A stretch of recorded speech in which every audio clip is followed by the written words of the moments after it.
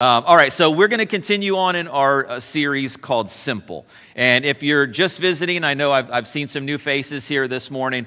This sermon series, we've been having a lot of fun because what we're doing is we're kind of breaking it down, stripping it down. I love to dig deep into Scripture. I love to, pull stuff out. We are actually going to look at a Greek word today, okay? So just bear with us here. But I love to really dig in and see what the text means. But I think it's valuable at times for us to really keep the cookies on the bottom shelf, to really make things simple so that we can just look at a passage and it's one story. And what I've been doing so far, at least, is picking one very well-known story from Scripture, reading through it, looking at it, and just finding some very simple points about how we as followers of Jesus ought to act and ought to live. And so we're calling ourselves simple followers of Jesus, but with simple, I don't mean like not complicated. I mean really more like just pure, just like true followers of Jesus. So we're looking into God's Word and seeing what He has for us. So today it is simple, the road to Damascus. The road to Damascus. Of course, this is the story of the conversion of this guy, Saul of Tarsus, into this guy, Paul the Apostle. So, really cool story. Most of you guys have heard of this. How many of you have been to Israel? Raise your hand. Okay, very cool. It's a lot of people in here. Many went with me. We took a trip a few years ago. We got to go to this place called Mount Bental. And Mount Bental doesn't have a whole lot of spiritual or scriptural significance, but it's a really cool place to go. It's all the way in the north of Israel, and it's right on the Israel-Syria border. And at the top of Mount Bental, there's like this military installation where it's a lookout. And I've talked about this before, where they had NATO peacekeepers up there keeping an eye, because you're right on the edge of the mountain and right down, and boom, that's Syria right there, and you can see a Syrian town, and it's a very much a rebel town right out there. So these peacekeepers, they keep an eye on what's happening in Syria, depending on kind of the temperature and the lay of the land. And so when the day that we were there at Mount Bental, it was a little bit cloudy, but every once in a while the clouds would kind of disperse and you could see out into Syria. Well, if you've been there, if you can remember, if you're looking out to the north towards Syria, about your 11 o'clock or so, there was a road that came around from this way, and it went up towards Damascus. And people say on a really clear day, you can actually see the city of Damascus from that place in northern Israel. That, many people believe, is the road to Damascus, where Paul had this experience where we're going to read about today. So to catch you up to speed with what's going on, pretty interesting. If you've got your Bibles, you can turn to Acts chapter 7. We're going to read a couple verses in Acts 7, a few verses in Acts 8, and then we're going to camp out in Acts chapter 9. But I want to kind of bring us up to speed as you're turning there to Acts chapter 7. So there was this guy, he was a disciple of Jesus. Now, he wasn't one of the 12 apostle disciples. He was a follower, disciple of Jesus, and his name was Stephen. And most of you guys have heard of Stephen. He was this disciple who was wrongfully accused of blasphemy against Moses and of God. Well, see, you don't do that. And they didn't like him. They didn't like that he was preaching this Jesus of Nazareth, or preaching the way, as we'll see here in a little bit. So the Pharisees, they're like, we've got to get this guy. We've got to take him out because we don't want him preaching this guy Jesus. Like, there's already so many people that are thinking this Jesus guy is real. No, we crucified him and they stole his body. Okay, that whole resurrection thing, that didn't really happen. So we've got to squash this thing called these followers of Jesus, or followers of the way. And so in Acts chapter 7, verse 57, it says this: and at this, that's the Jewish Sanhedrin, the religious court, at this they covered their ears, and yelling at the top of their voices, they all rushed at him, dragged him out of the city, and began to stone him. So they let him make this appeal, and he goes through this humongous historical account of just the beginning, all, Moses, Abraham, and he was spot on with everything. And they're like, yep, okay, you're tracking. And then he had to say it. He had to say, and then Jesus. And they absolutely freaked out. They dragged him outside of the city gate to stone him. And at the end of that verse 57, it says, meanwhile, the witnesses laid their coats at the feet of a young man named Saul. So here enters the story, this guy Saul of Tarsus. Now, the very next verse is chapter 8, verse 1. Remember, they didn't write chapters and verses in. It was just kind of one continuous story there. So chapter 8, verse 1, it said, and Saul approved of their killing him. On that day, a great persecution broke out against the church in Jerusalem, and all except the apostles were scattered throughout Judea and Samaria. Godly men buried Stephen and mourned deeply for him, but Saul began to destroy the church. Going from house to house, he dragged off both men and women and put them in prison. Now, it's really important for us to understand what this guy Saul of Tarsus was doing. He's like, you know what? I am fed up with this. I'm not going to have it anymore. And he decides he is going to start persecuting Christians. And it says he was going to them, capturing them, and arresting them to take them back to be tried and thrown into prison. That's important. Remember that. So who exactly was this guy Saul? Well, I have a whole bunch of verses. We're going to skip over them for time, but a lot of us think that Saul was this really bad guy before he became Paul. He was just this nasty guy who hated God. Actually, that was the farthest thing from the truth.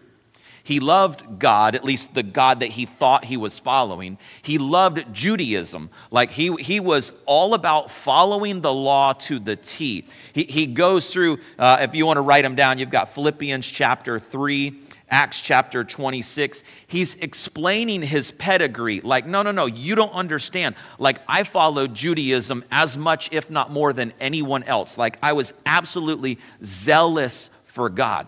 So Paul's not necessarily, although he kind of is, but he's not this crazy, mean guy. He was doing exactly what he thought he ought to do for God. Except, guess what? He had the wrong thing in mind of what God wanted him to do. All right, so now we go to chapter 9, verse 1. It says, meanwhile, Saul was still breathing out murderous threats against the Lord's disciples. He went to the high priest and asked him for letters to the synagogues in Damascus, so that if he found any there who belonged to the way, and the way was just a name of Jesus. That's what they called him. They called him followers of the way. So he's like, I am the way, the truth, and the life, that whole thing. So that if he found any there who belonged to the way, whether men or women, he might take them as prisoners to Jerusalem.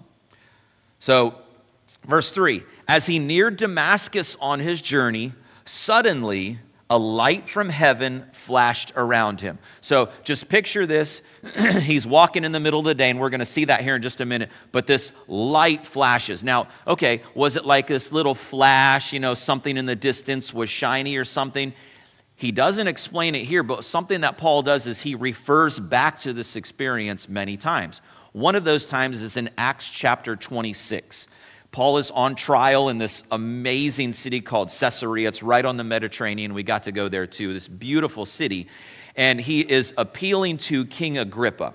And so he says this in Acts 26, he says, about noon. So he gives even more detail. So it's like, it was midday. So imagine just crossing this road, just no shade in the middle of the day in noon, how bright that sun would be. Did anybody go out and stare at the sun during the eclipse a while back? Okay, don't do that, okay? Don't look at the sun. But as bright as the sun is, I had the cool glasses and all that. Hopefully you did too, okay?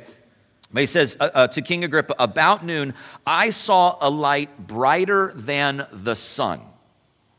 So picture this, picture him going right in the middle of the day, the noon sun is just beating on you, and this light comes and appears and flashes in front of him that's brighter than the sun. That would pretty much blind you, right?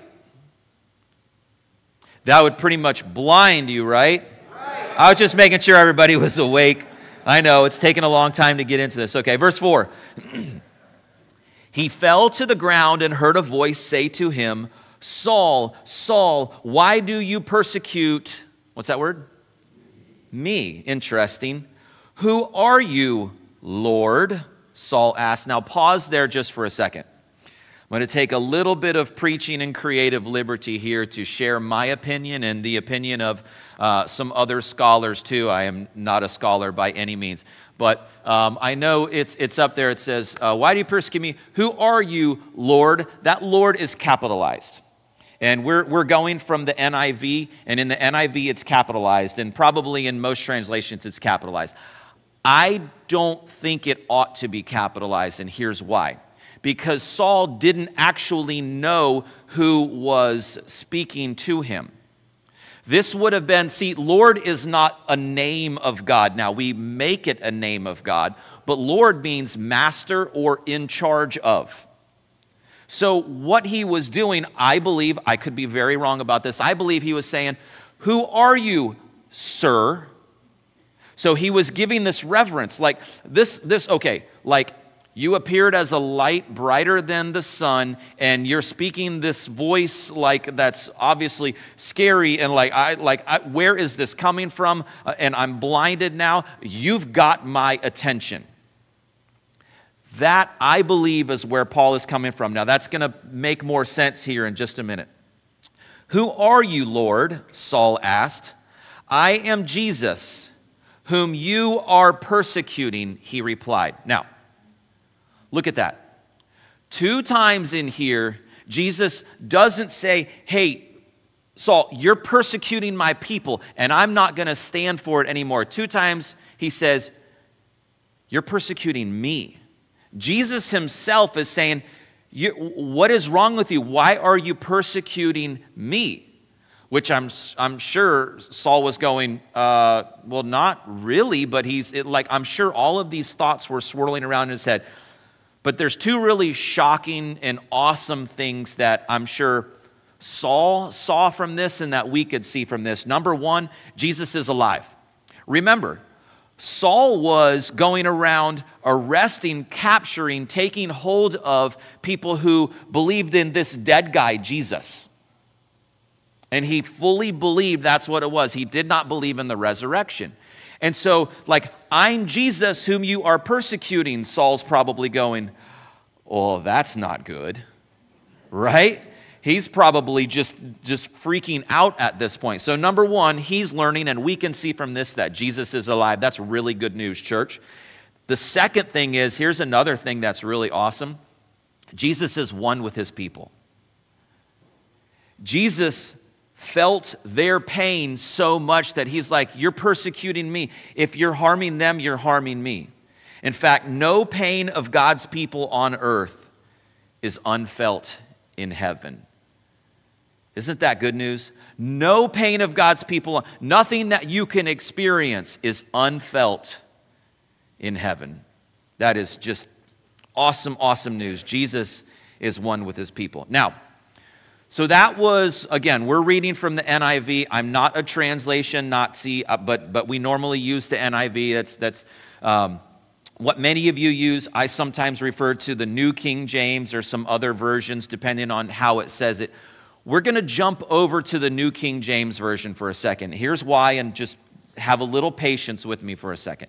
Because there are some verses and some things that are in some translations and are not in some other translations. And it depends on which ancient manuscripts that translation was made from. So in the NIV, there's actually a couple of verses that are not included in the New King James Version. So I want us to flip over to the New King James Version for a second. Now, whether or not they were originally in there, I don't know. Okay, that you can ask God when you get to heaven if it's that important to you.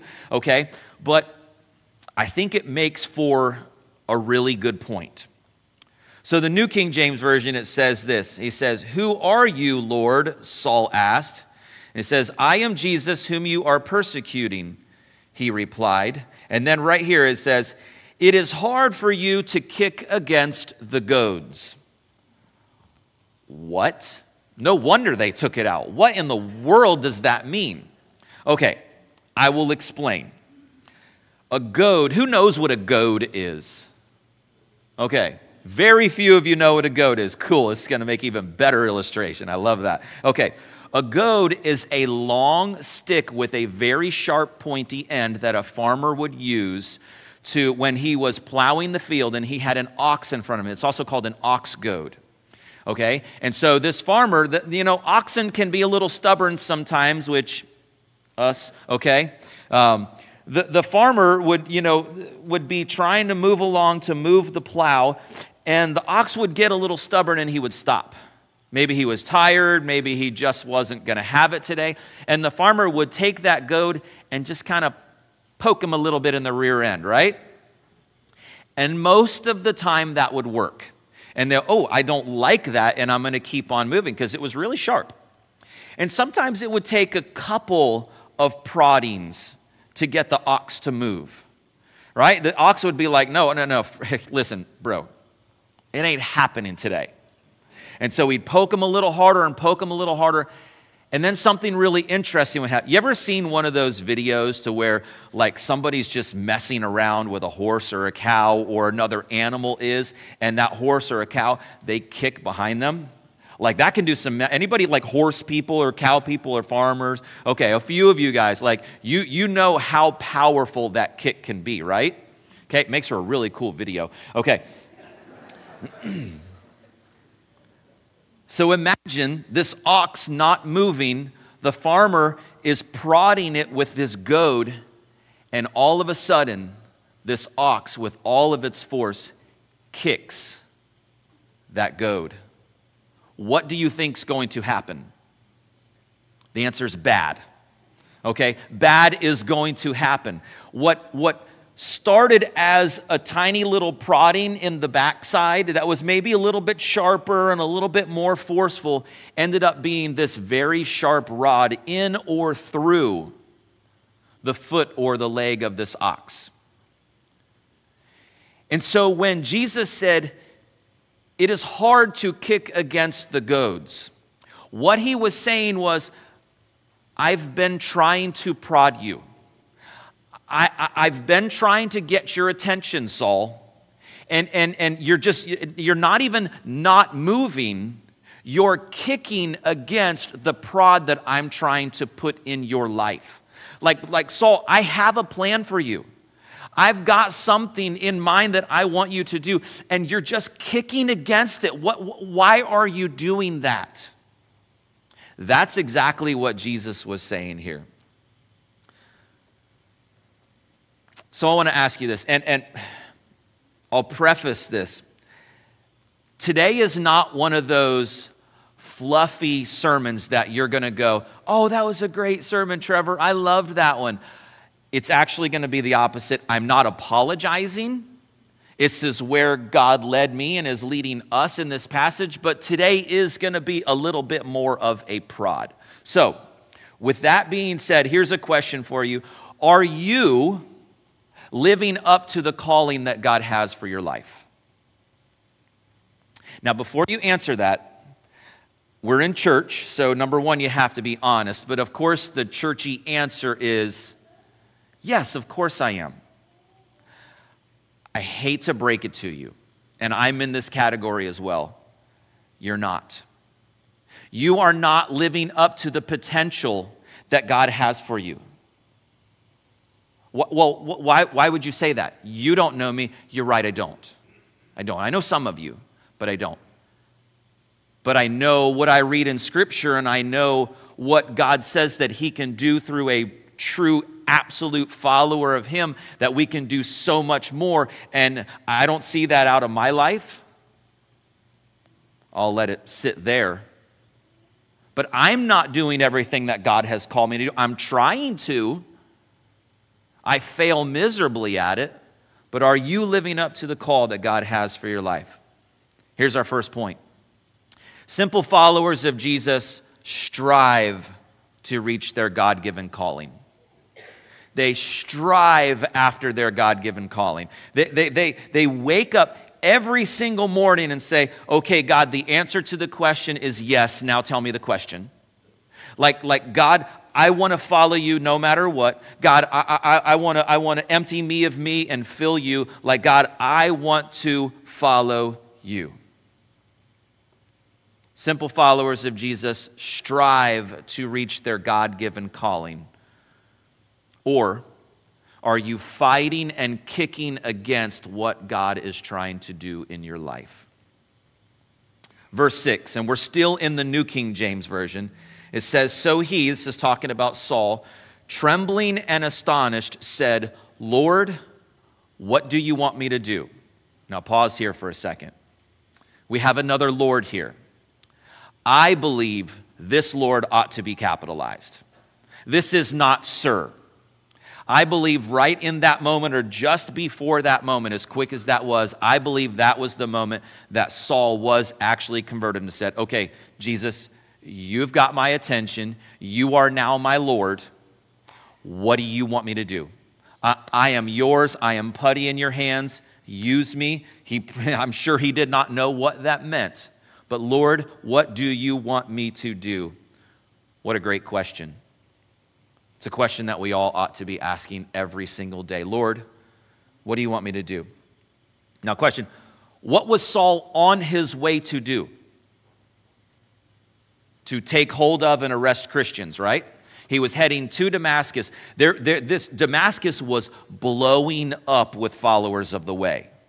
I heard one scholar say there was probably about 10,000 Christians in Damascus around that time. Like as far as it was from Jerusalem and where all this happened, it was absolutely blowing up. And Saul heard about it, and he was like, you know what, I'm going to go squash that. So Saul was on his way to take hold of and arrest Christians. Watch this.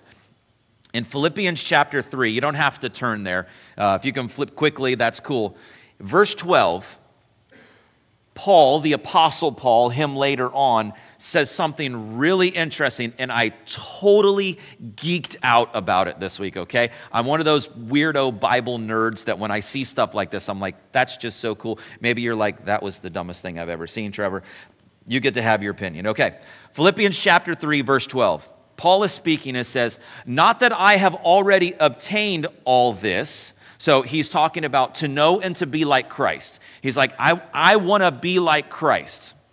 So he says, not that I've already attained all this or have already arrived at my goal, but I press on to, what are those next two words?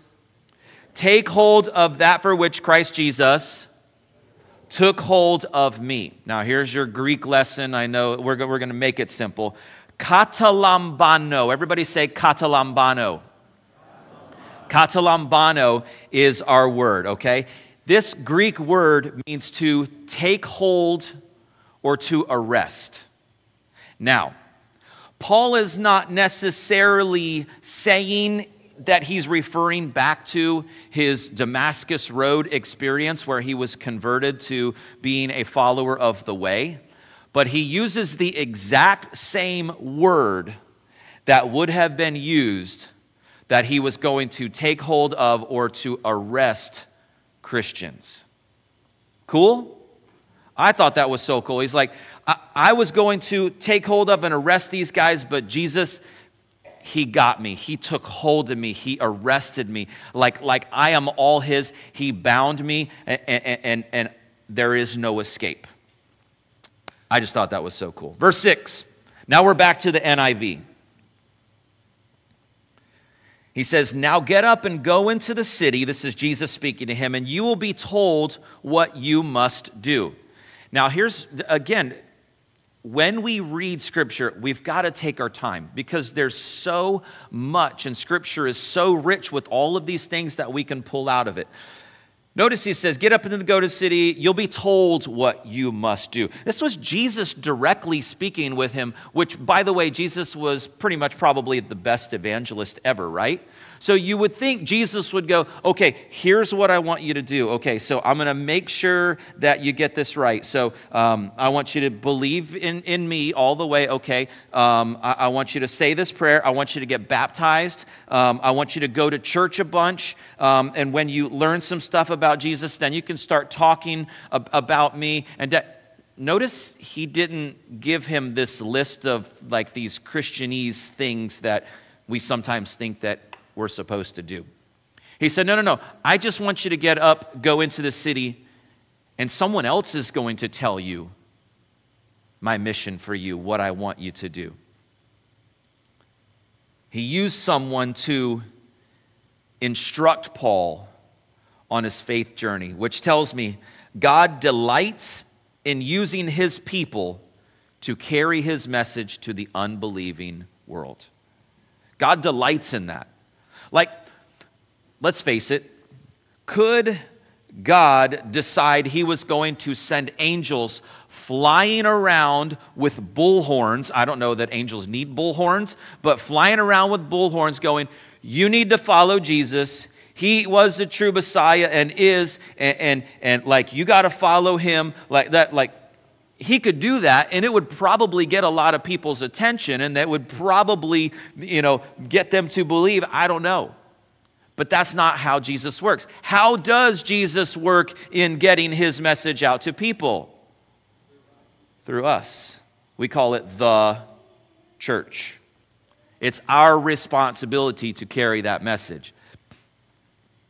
Verse 7. We're going to read through a whole bunch, and then we're going to be finished here soon. The men traveling with Saul stood there speechless.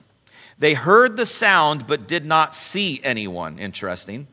Saul got up from the ground, but when he opened his eyes, he could see nothing. Yeah, of course, he was blinded by that bright light.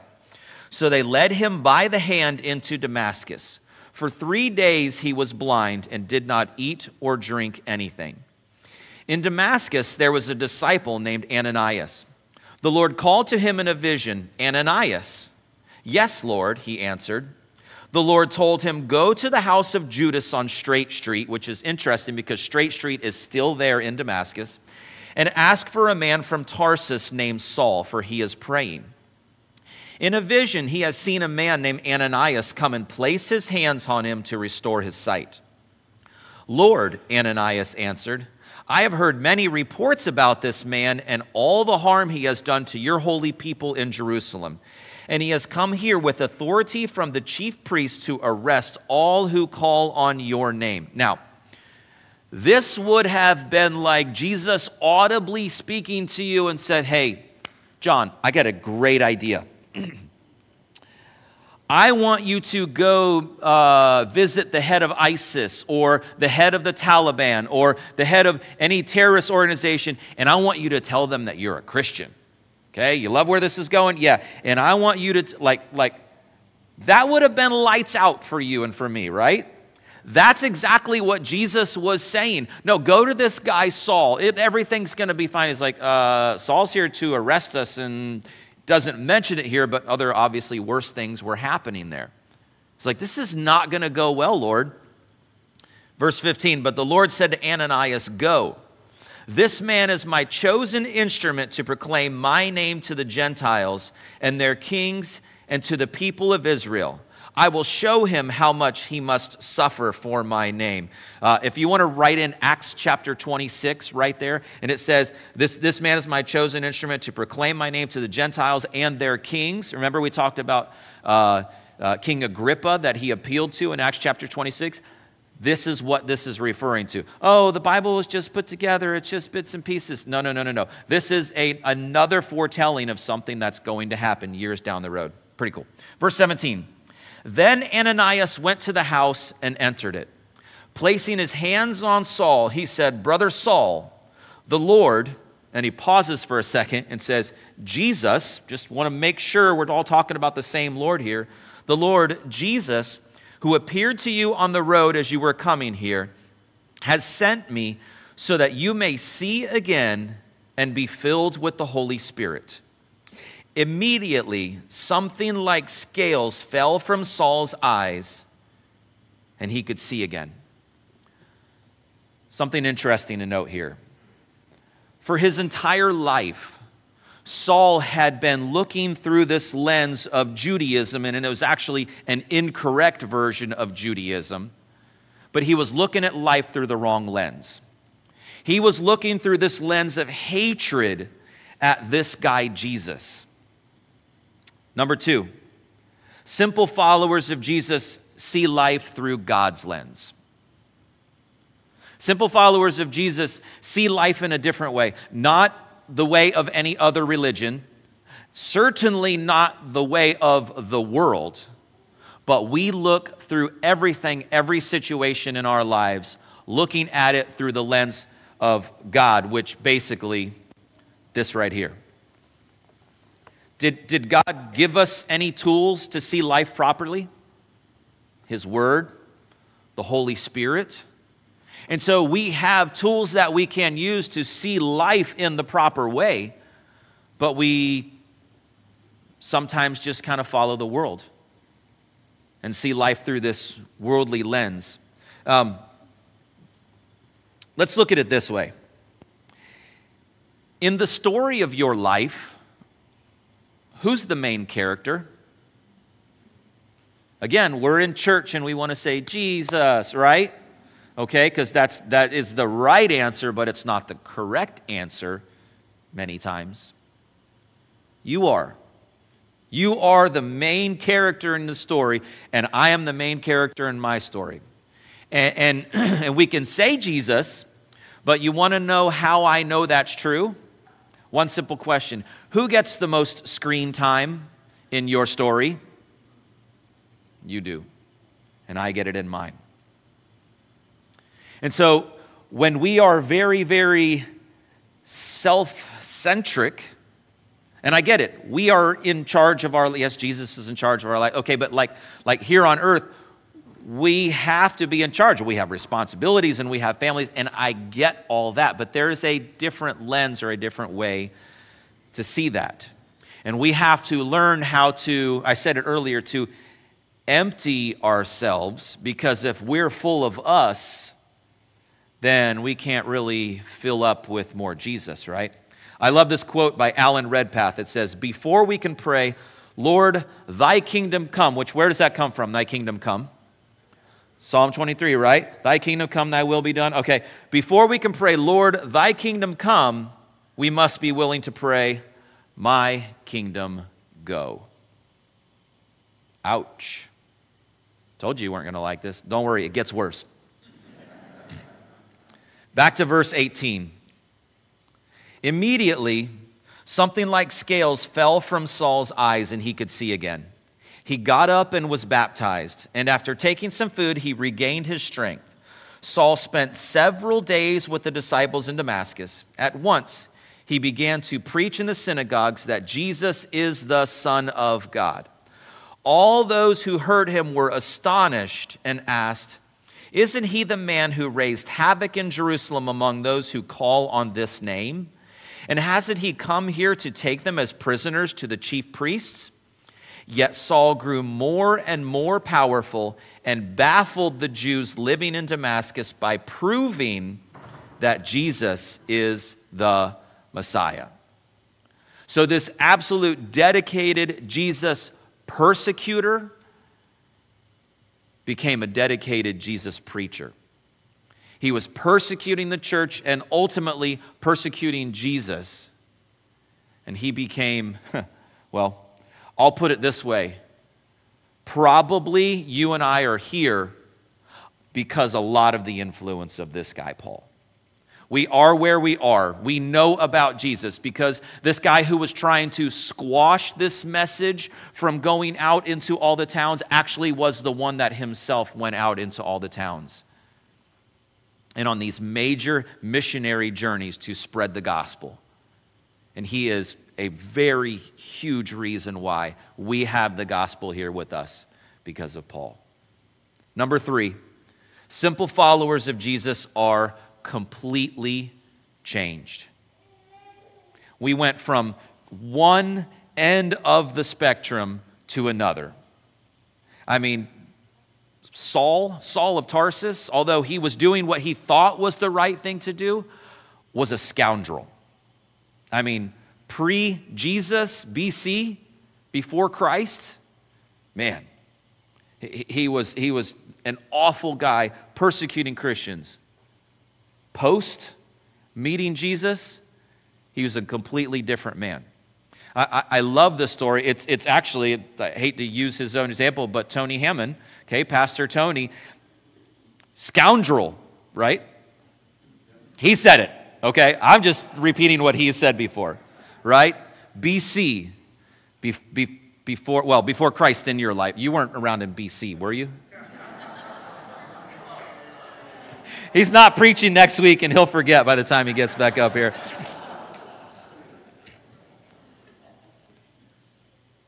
Without Jesus in our lives, man, I don't care how good you think you are, you're a scoundrel. Without Christ in our lives, we are absolutely nothing. And not just, I have some information about Jesus, like I attend church, without him being the main focus, the main character in our lives, we are not worthy of spending eternity with him. Simple followers of Jesus are completely changed. I've got 4 questions I want to ask us, and here's where the rubber meets the road. Here's where you're really not going to like the sermon. Take it up with God, okay? If you don't like them, take me out to coffee later this week, okay?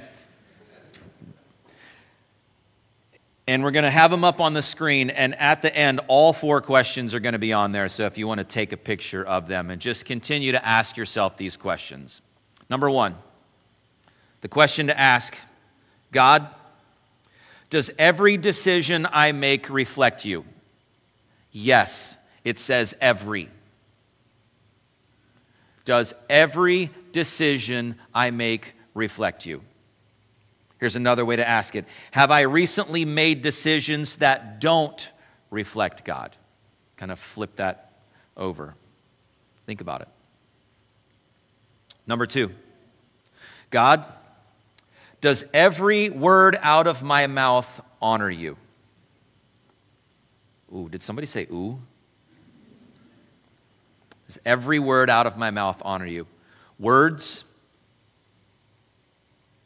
language, cursing, gossip, the way that we speak about other people, jokes, rudeness, a lack of patience, or this attitude that comes out when we respond to people because we're just done with them.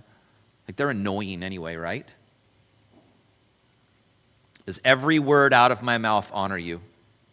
Number 3, God, does every action I take glorify you? Oof, it's getting worse and worse, isn't it? Every action, everything that I do in life, does it glorify you, God? Now, this doesn't mean, please understand, this doesn't mean the only things you're allowed to do are pray and read your Bible and go to church. We have lives, we have jobs, we've got families. I said it earlier. We have a lot of responsibilities that we have to do. I get that. But in those things, are you glorifying God in those worldly things, if you will? Here's another way to ask it. Are there some areas in my life or categories or hobbies or habits or certain nights of the week that don't glorify you, God? Number 4, God, does every interaction I have with the unbelieving world point to you? Here's my other way to ask it. Have I recently done things that point people away from you? It's a big question, church. See, simple followers of Jesus are completely changed. And again, I don't know another way to say it, but if these types of questions, and it may not be these exact questions, but if these types of questions aren't plaguing you, aren't constantly on your mind. They're not constantly like, God, I know I mess up. I know I don't do these things, but I'm striving. There's that word, I'm striving to do these things. If they're not on repeat in your mind, something's wrong. Something's broken. You've forgotten about the love and the grace and the mercy that God has given you. You're taking advantage of having a Savior in your life. You think you did the thing that you need to do and you got your fire insurance and, well, this is my life. I get to live my life because it's mine. My. Simple followers of Jesus are completely changed. I want to close with 1 Timothy chapter 1. Just a few verses here of Paul. Again, the Apostle Paul, formerly Saul of Tarsus, who is explaining his former self and his new self. 1 Timothy chapter 1, verse 12. It says, I thank Christ Jesus our Lord, who has given me strength, that he considered me trustworthy, appointing me to his service. Even though I was once a blasphemer and a persecutor and a violent man, I was shown mercy because I acted in ignorance and belief. I love this because he's like, listen, as bad as you think you are, like, I got that title. Like, I got the worst of the worst. He says it here. The grace of our Lord was poured out on me abundantly, along with the faith and love that are in Christ Jesus. He's like, man, I was so bad. You think you're too far gone? Forget it. You're not. Like, I'm way farther than you ever could be. And God's grace and mercy were poured out on me. Verse 15, here's a trustworthy saying that deserves full acceptance. Christ Jesus came into the world to save sinners, of whom I am the worst. Notice he didn't say, and this is Paul the Apostle. This is good Paul, okay? He didn't say, I was the worst. He's saying, I am the worst. That was still me. That's an old version of me, but I'm taking responsibility of that.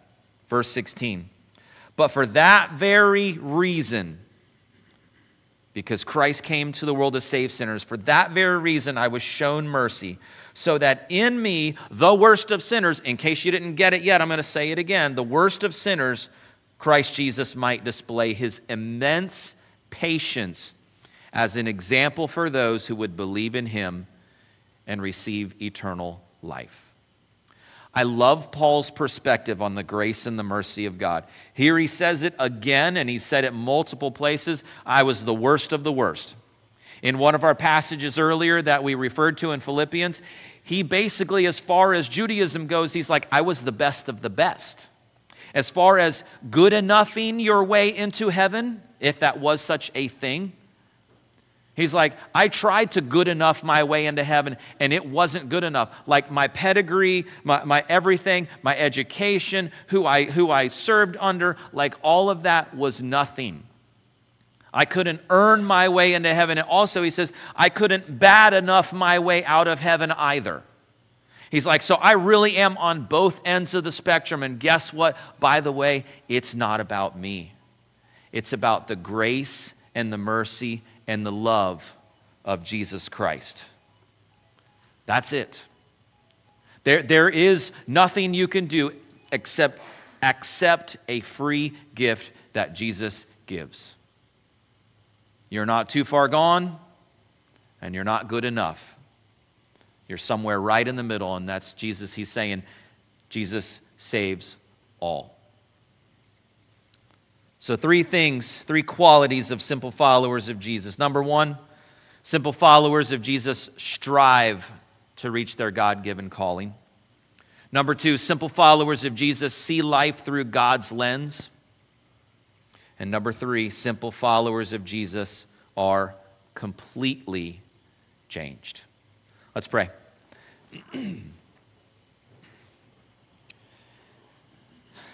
Jesus, thank you so much that you are the best example for us.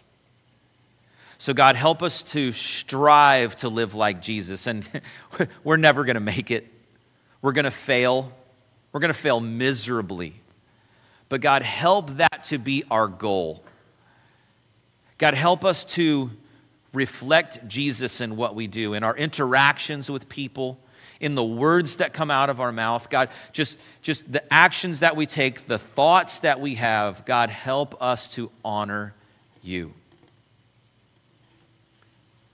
God, thank you that you saved the worst of the worst, and you saved the best of the best. It doesn't matter.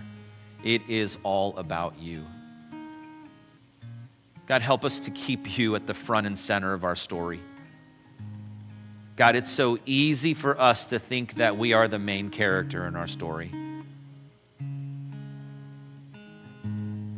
But God, when we're tempted to look at other things, to look at ourselves or look at this world or the treasures in this world, God, help us to remember the promise is better.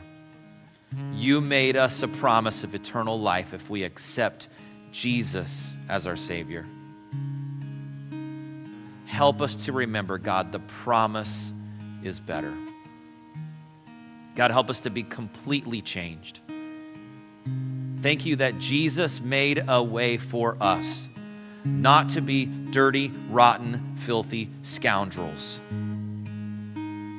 but to be saved, to be changed, and followers of the way. Not a way, but the way.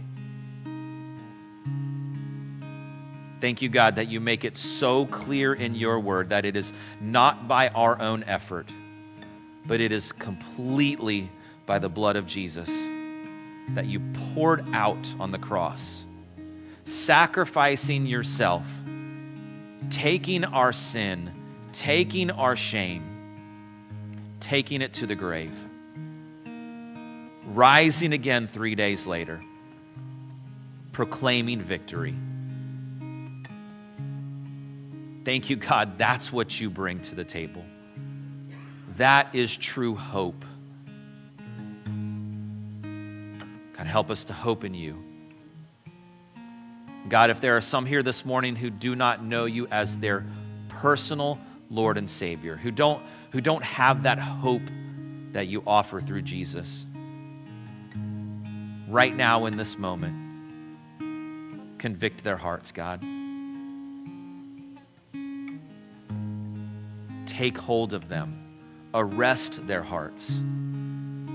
Katalambano them, God, in a way that you just wrap your arms around them and help them to know they can have you. Heads are bowed, eyes are closed. If that's you this morning, if you say, you know what, I need Jesus in my life. I don't exactly know what that means. I don't exactly know what that entails, but I know right now that I need Jesus. Would you just slip your hand up? I'm not going to call on you and make any spectacle, but I'd love to just be able to pray for you. Just slip your hand up and say, I need Jesus this morning. Thank you, God, that you are good. You are so good, Lord. Change us, God, in a way that we reflect you in all that we do, all that we say, and all that we think. God, bless this time of offering. Help us to be a generous church because you have been so generous to us. Help us to be generous in this community and in this world, God, that it spreads your word and it furthers your kingdom in ways like never before. We love you, Jesus. We praise your awesome and holy name. And it is in your name that we pray. Amen.